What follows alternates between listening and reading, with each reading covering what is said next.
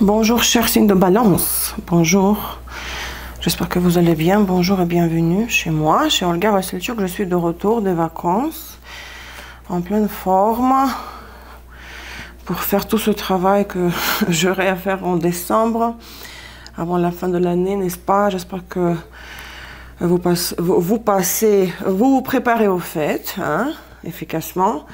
Donc vous êtes sur ma chaîne Astro Ésotérique Pro et vous êtes là pour votre taroscope pour la nouvelle lune et l'éclipse solaire totale en Sagittaire du 4 décembre, 2h42 du matin, heure Montréal, 8h42 du matin, heure de Paris, dans 12-22 de Sagittaire. Regardez dans quelle maison de votre thème se projette le point de l'éclipse. Dans ce domaine de la vie, vous vivrez le renouveau total.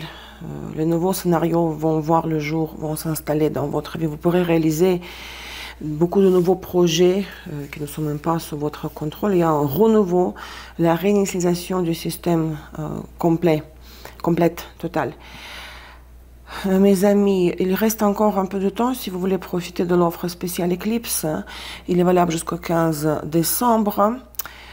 Aussi, je vous rappelle une fois de plus qu'en janvier 2022, le prix de mes services ainsi que les prix des modules éducatifs payants, des cours enregistrés en astrologie, vont augmenter de 30%. Donc vous avez encore 4 semaines jusqu'à la fin de l'année pour profiter des prix actuels. D'accord? Si vous voulez acheter mes cours.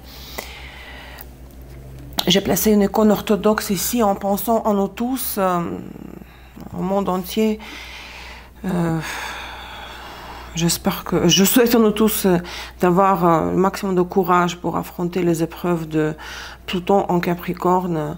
Dans les derniers degrés du signe, il manifeste en pleine puissance les tendances du fascisme au niveau mondial. Et je vous assure que les choses vont commencer à s'arranger.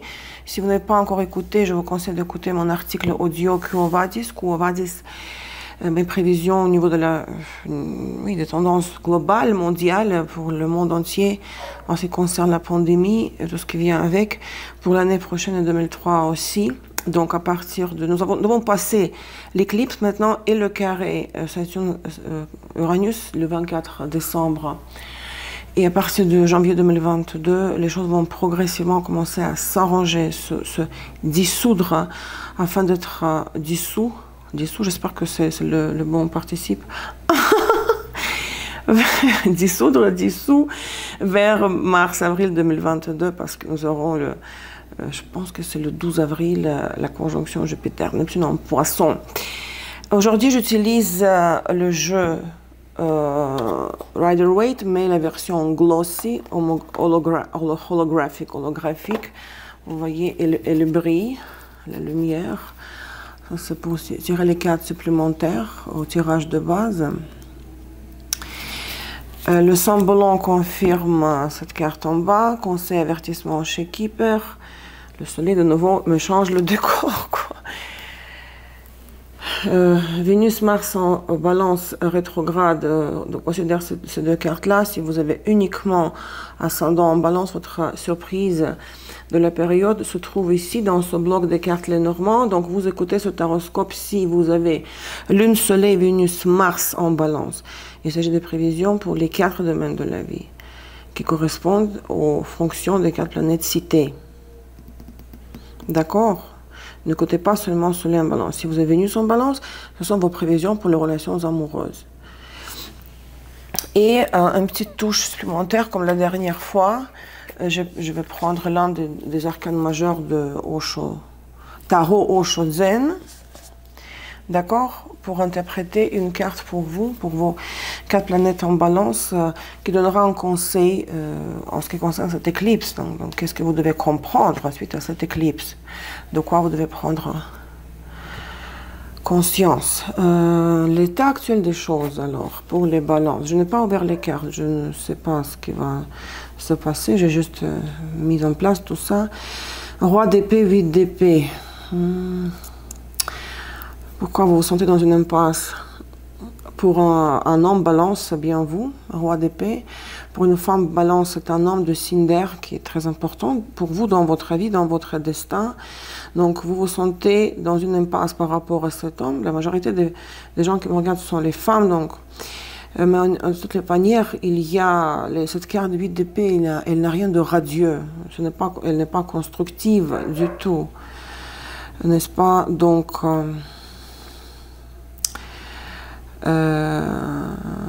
limitation intérieure, surtout mentale, lorsque je ne vois pas l'avenir. Hein. J'arrive pas à me projeter, je n'arrive pas à visualiser ce qui va se passer demain, après-demain, à long terme. Enfin, je ne parle même pas à long terme. C'est une...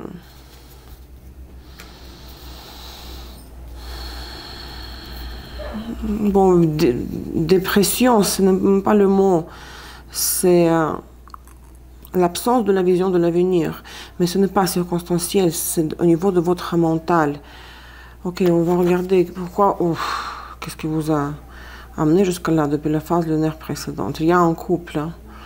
Pour un homme balance, il s'agit, tout ça, ce que vous vivez, cela concerne une femme, votre partenaire ou une femme de signe d'air. Et pour une femme, voilà. Dans les deux sens, dans les deux cas de figure, il s'agit d'un couple de signes d'air. Et l'une de ces deux personnes, c'est vous qui m'écoutez, si vous êtes balance. Je vais confirmer la reine d'épée. Il a dû avoir, parce que les épées, c'est quelque chose de très cérébral, froid, tranchant, il n'y a aucune émotion ici. Donc, peut-être... un échange très sec et quand on analyse tout, on n'écoute pas nos sentiments, même de nouveau les épées. Donc je pense qu'il y a l'histoire d'un couple hein, qui a pu avoir une discussion et qui s'est terminée par la décision de mettre tout en stand-by, que ce soit la relation professionnelle ou amoureuse ou amicale. De suspendre tout, mettre tout en stand-by, c'est-à-dire juste en arrêt. Parce que vous vous dites, je ne sais pas, je n'ai pas d'un côté envie, je ne suis pas convaincue, je ne peux pas dire que j'avais envie de passer à autre chose, de mettre fin à cette relation, mais en même temps, je ne vois pas où je vais. Donc on suspend tout. Hein. Et d'ailleurs, il faut regarder que les épées, votre élément air. D'ailleurs, il ne faut rien entreprendre. Tout ce que vous... Toutes les portes que vous fermez pendant l'éclipse solaire, ils ne vont jamais se réouvrir. C'est pour cette raison que si quelqu'un veut arrêter de fumer, arrêter de consommer trop d'alcool, quelqu'un qui veut renoncer au sucre, faire une diète régime, c'est très très bien de faire un jeûne durant l'éclipse solaire, parce que c'est une nouvelle lune. Vous lancez un programme, vous programmez votre futur, votre avenir, votre vie. Et dans ce cas, s'il s'agit de renoncement à bad habits, mauvaises habitudes, ça va être bénéfique. Donc si vous voulez vous débarrasser de quelque chose que vous n'arrivez pas à faire depuis très longtemps, bah, il faut le faire pendant l'éclipse solaire. Mais s'il y a un doute, est-ce que j'avance ou je prends une pause et je réfléchis ce que je fais avec cette personne-là, je verrai ça après. Si vous coupez là sans être sûr, le lien, il ne se rétablira jamais dans l'avenir. Hein. Gardez ça à l'esprit. Qu'est-ce que nous dit le seulement? Vous voyez?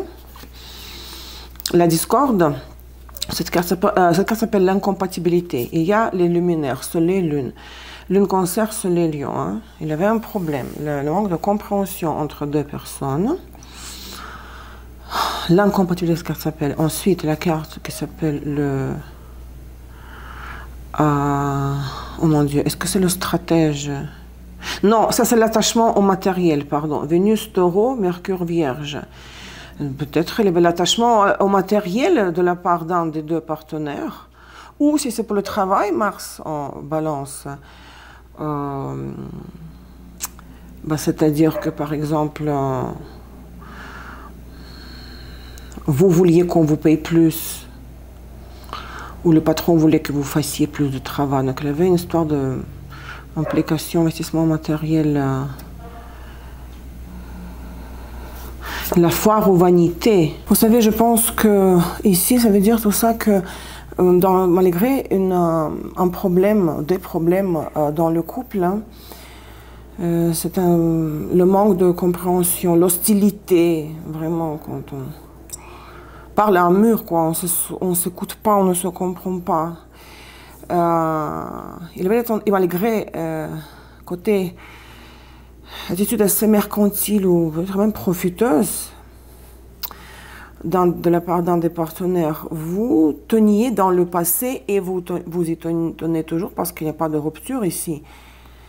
Et juste un stand-by, une pause. Vous vouliez à tout prix, malgré tout ça, maintenir la relation en vie,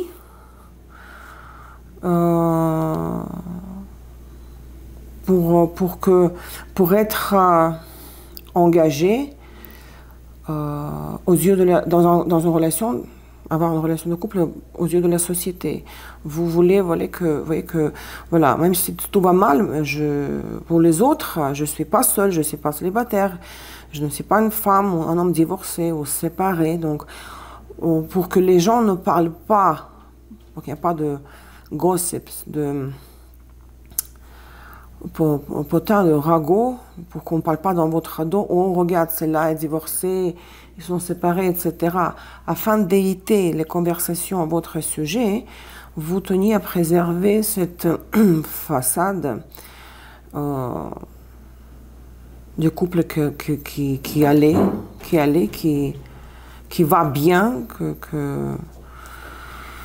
malgré des problèmes très graves d'incompréhension, surtout l'incompréhension en ce qui concerne les valeurs matérielles. Mais la pharaonité, voilà, je me vante, ou j'évite, dans l'autre sens, j'évite les commentaires moqueurs, ou j'évite qu'on me montre du doigt que regarde celle-là, elle est divorcée. Non, aux yeux de la société, aux yeux des autres gens, vous teniez et vous tenez toujours à préserver la relation de couple. Vénus balance, vous voyez, et c'est pour cette raison que nous voyons ici, il n'y a pas de séparation, il y a juste le stand-by, tout est suspendu, arrêté. D'accord, à quoi vous devez espérer, qu'est-ce qu'il doit être l'objectif global de cette période, de 2 semaines d'ailleurs jusqu'à la prochaine phase lunaire, la pleine lune en Gémeaux, 18 ou 19 pour la France, décembre. 8 de bâton. Bon, arcane majeur, tout simplement faire ce qui dépend de vous, faire ce que vous pouvez faire, et chercher la communication quand même. Hein. Ne pas rester enfermé sur vous, isolé, on ne se comprend pas, alors on ne se parle pas dans ce cas. Non, il faut, au contraire, à mon avis, entreprendre l'initiative et chercher à établir un dialogue. Hein. 8 de bâton, la papesse, pour éclairer les choses, les non-dits, tout ce qui peut-être a été caché, quand les deux essaient de deviner ce que l'autre veut, ce que l'autre pense, chercher à démêler, vous savez, tout ce qui fait partie de cet échange, de cette relation, de cette union. Parce qu'il y a beaucoup de brouillard dans cette histoire, dans cette relation. Vous ne savez pas ce que l'autre pense, ce que l'autre veut, ce qu'il veut faire, ce qu'il ressent, ce qu'il pense de vous, ce qu'il pense de la relation. Pour avoir l'accès à l'information, pour faire parler cette papesse, il faut agir et essayer essayer d'écouter l'autre, passé immédiat, empereur.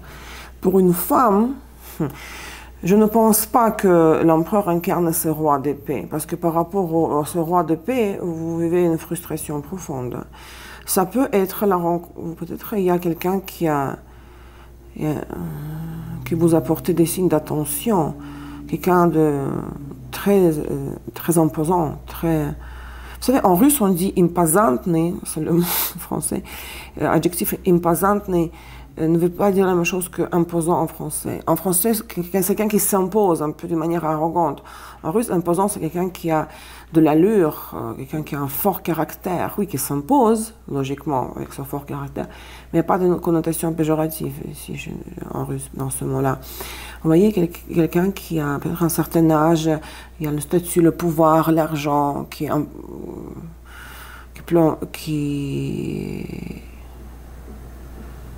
influençable, non pas, qui influence les autres, qui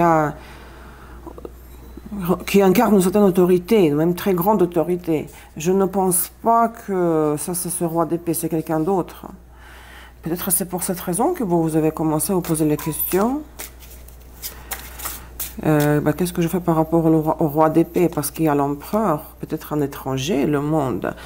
Quelqu'un qui vous a fait sentir que vous pourriez vous libérer d'une union qui ne vous satisfait plus, dans laquelle vous êtes très malheureux, malheureuse, et où il y a le désaccord au sujet des finances. Donc, quelqu'un qui vous avez ressenti ce potentiel de libération, de pouvoir partir loin, immigrer même, aller à l'étranger avec cet empereur. Intéressant, hein? Un futur immédiat. 8 de coupe. À mon avis, donc ça, je suis sûre que l'empereur, c'est pas le roi d'épée.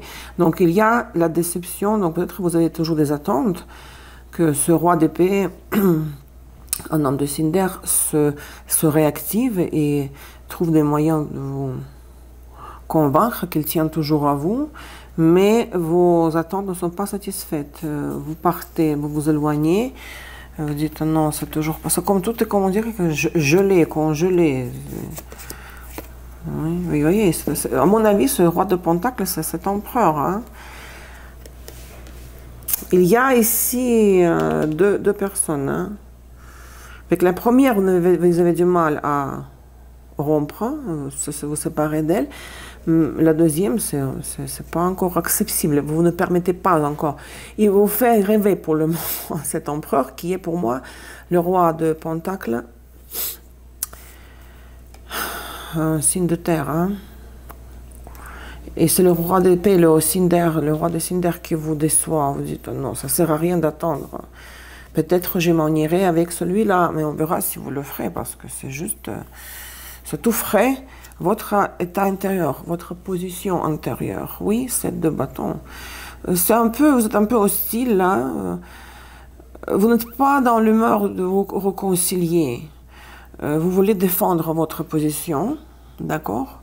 Mettre les points sur les i, montrer, voilà, moi, je pense que c'est rouge et pas bleu, quoi. Vous débattez, vous repoussez, vous débattez surtout de cette personne-là. Vous voulez vous mettre comme cette ligne de démarcation, vous voyez, quand on trace un cercle autour de nous, comme la protection dans la magie. Non, non, non, non, vous n'êtes pas dans l'humeur réconciliante. À vous réconcilier, l'impact des circonstances extérieures, valet de coupe. Bon, ça peut être deux choses. Soit c'est la tentative quand même de communication, comme il y a le 8 de bâton. Il y a tentative de parler avec vous gentiment. Les circonstances vont vous inciter à une communication quand même considérant l'état émotionnel de l'autre personne, de ce roi d'épée. Quoique vous n'avez pas trop envie, mais bon, ça c'est les circonstances vous y pousseront. Soit c'est la drague, le flirt, les messages, coquins même peut-être, vous voyez. Bon, il n'y a pas de sexe, pas de diable ici, mais valet de coupe, ça peut être plein de choses. Tout tourne autour des sentiments, des aveux, des messages d'amour.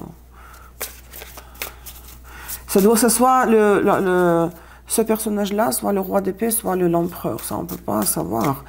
Mais encore un autre. Qu'est-ce que c'est que ça? Imaginons que ce sont 3 hommes. enfin 4. Le roi d'épée, c'est votre partenaire actuel. Ensuite, il y a l'empereur, le roi de pentacle, le roi de bâton. Il y a beaucoup d'hommes autour, là. Et vous ne savez pas où vous donner la tête, quoi. Parce que vous êtes comme encore coincé avec le premier, avec les 4 d'épée, 8 d'épée. Ça vient vers vous de tous les côtés, les flèches du Cupidon. Les circonstances vont vous pousser à la drague, tout simplement, au flirt avec plus qu'une personne qui est autre que votre partenaire actuel. Vos peurs, vos craintes ou au contraire vos espoirs. Les deux pentacles, vous aimeriez avoir une nouvelle opportunité, mais ce n'est pas l'opportunité de la réconciliation avec le partenaire actuel, j'en suis persuadée. Il s'agit d'une nouvelle opportunité, quelque chose de nouveau, que vous n'avez jamais, parce que c'est la carte de l'apprenti. Vous avez envie de vivre de quelque chose, d'expérience émotionnelle, amoureuse. Bon, pour le travail, pareil, parce que je ne peux pas prononcer tout, quoi, en 30 minutes, d'accord? Pour votre Mars en balance, par exemple, oui, s'il y a une offre de travail qui vient, là même à l'étranger, et vous ne pouvez pas partir du travail où vous êtes maintenant, mais en même temps, c'est une impasse. Dans votre tête, vous sentez que ça n'avance pas, ben, il y aura plus d'autres options. Nouvelles opportunités, regardez pour le travail aussi. Et vos espoirs dans le domaine du travail, c'est de pouvoir apprendre de nouvelles choses que vous n'avez jamais fait auparavant dans le domaine professionnel. Ok, le résultat dans 2 semaines, pleine lune en Gémeaux, 5 de bâton, c'est un peu n'importe quoi. Vous allez essayer de jouer sur 10 tables à la fois, en même temps. C'est très chaotique. Vous donnez partout, là. Il n'y a pas de, votre effort n'est pas centralisé. Il n'y a pas de stratégie très concrète de comportement. Vous voulez rester là où vous êtes, parce que vous ne pouvez pas encore partir. Et puis, il y a encore d'autres options, 2 voire 3. Donc, vous voulez essayer partout. Discuter avec le partenaire actuel, qu'est-ce que ça donne. En même temps, je regarde ailleurs, je sais ailleurs aussi. 5 de bâton. Reine de bâton. Peut-être... bon, pour une femme balance, ça peut être votre stratégie. Donc, vous allez vraiment... agir comme vous le voulez, n'écoutez personne. Ou c'est une autre femme, tout simplement, une femme de signe de feu qui vous aidera peut-être avec des conseils. Oui, conseils. Butler. Soit c'est votre... vous passez du 5 de bâton à la reine de bâton. Donc, cette attitude sans stratégie centrale fixe, bah, elle va changer, vous allez vraiment vous concentrer et agir comme une grande fille sage, pour une femme, hein, balance, je veux dire. Et vous serez en mesure de vraiment, voilà, modeler la réalité à votre façon, comme vous la voyez. Pour un homme, c'est plutôt le conseil d'une femme qui est très perspicace, habile, active, entreprenante, d'accord? Le conseil de cette femme vous aideront à surmonter ces 5 de bâton qui est le chaos total dans la stratégie.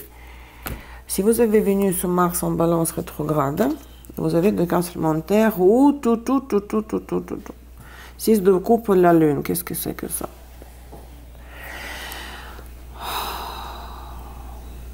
Pour vous, vous savez quoi? Ça se peut que ce personnage, mais seulement si vous avez Vénus en balance rétrograde, ce roi de pentacle, à mon avis, ça peut être un ex, quelqu'un du passé.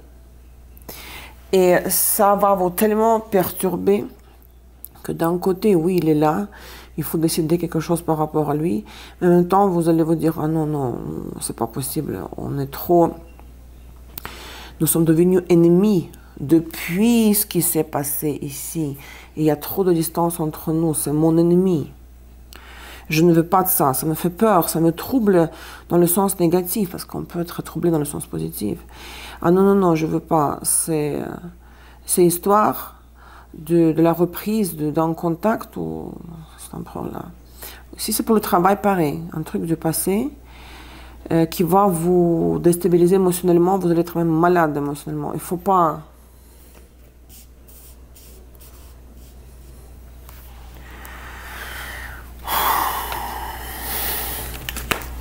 Ce n'est pas bon, cette combinaison. Non, il ne faut pas reprendre le mat. Il faut regarder en avant, passer à autre chose, visualiser une nouvelle vie, quoi, avec d'autres personnes, dans un nouveau contexte. Non, non, non, ça c'est du passé, tout ça. Pour Mars en balance, pareil, c'est un employeur ou un collègue, tout ce qui concerne le travail, qui revient du passé. Il ne faut pas redonner la deuxième chance. C'est fini, ça. Un conseil, avertissement. Le conseil, sudden wealth, fortune inattendue. Fortune, c'est-à-dire income. Wealth, c'est la prospérité.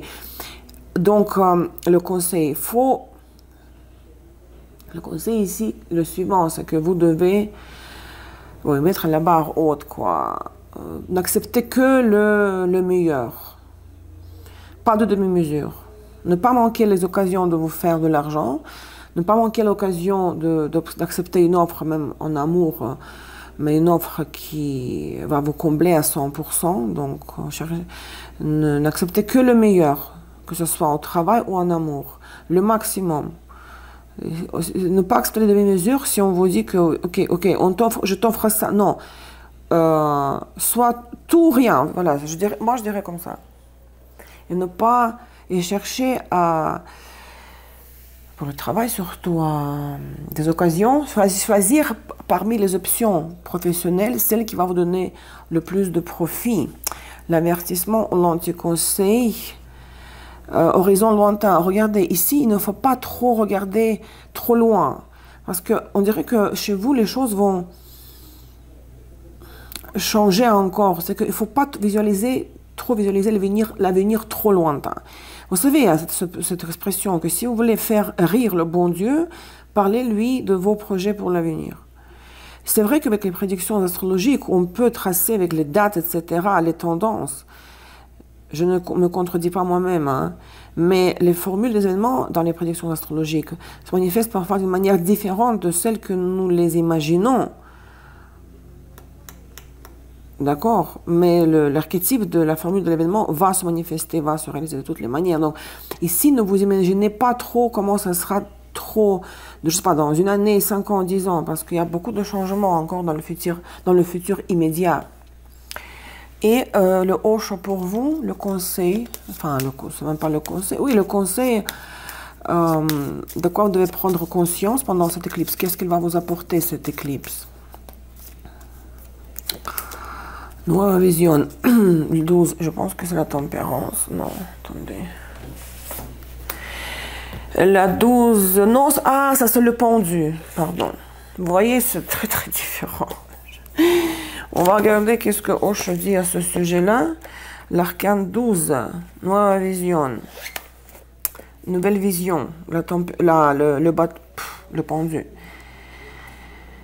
Quand tu t'ouvres à la totalité, c'est-à-dire, oui, totalité, l'absolu, le suprême, l'absolu, j'ai traduit, hein, commence immédiatement à le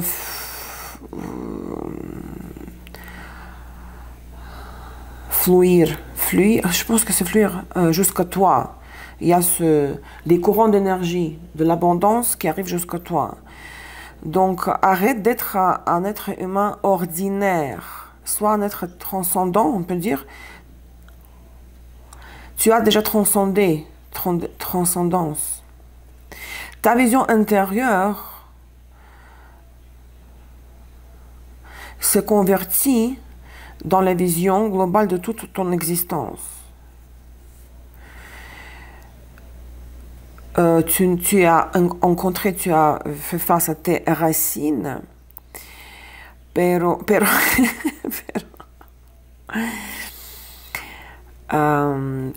tout ça commence dans le mental. Tu dois faire évoluer ton mental dans deux directions. Le suprême et dans le suprême, d'aller en haut et dans la profondeur. Una vez hay un punto de que... Ah, ok. Quand tu auras arrivé à ce point où les hauteurs et les profondeurs se rencontrent, tu pourras en ce moment-là, tu seras capable de voir